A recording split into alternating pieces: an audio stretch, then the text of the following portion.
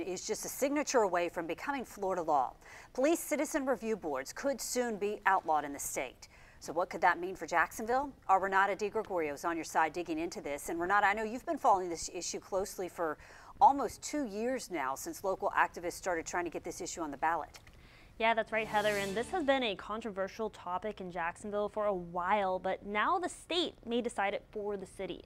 Those who want police citizen review boards say outlawing them will hurt police transparency.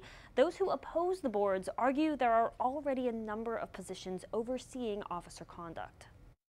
Right now, Jacksonville does not have a citizen review board for police, as Florida's other large cities do, and Jacksonville may never have one if the governor signs the bill now on his desk. House Bill 601 prohibits the creation of police citizen review boards, but allows the sheriff to create a different type of board. A civilian oversight board would have members appointed by the sheriff, including one retired law enforcement officer, to review the sheriff's office policies and procedures. President of the Fraternal Order of Police in Jacksonville, Randy Reeves, supports the legislation. To have somebody that gets emotionally hijacked decide whether an officer did something right or wrong, we just don't agree with that, and we feel like there's plenty of other investigations that our officers have to go through.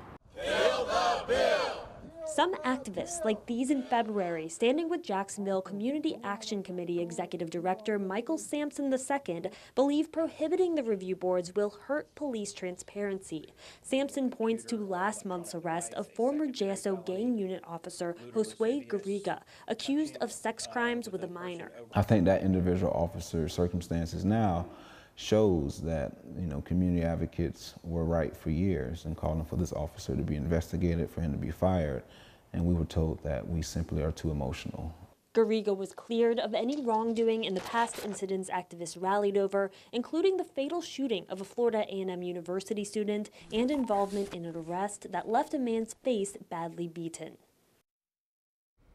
We asked to talk to Jacksonville Sheriff T.K. Waters about this, but was told he is not available for comment today. He has been outspoken about his opposition to citizen review boards. The governor has 2 weeks to act on this bill, and it would take effect July 1st.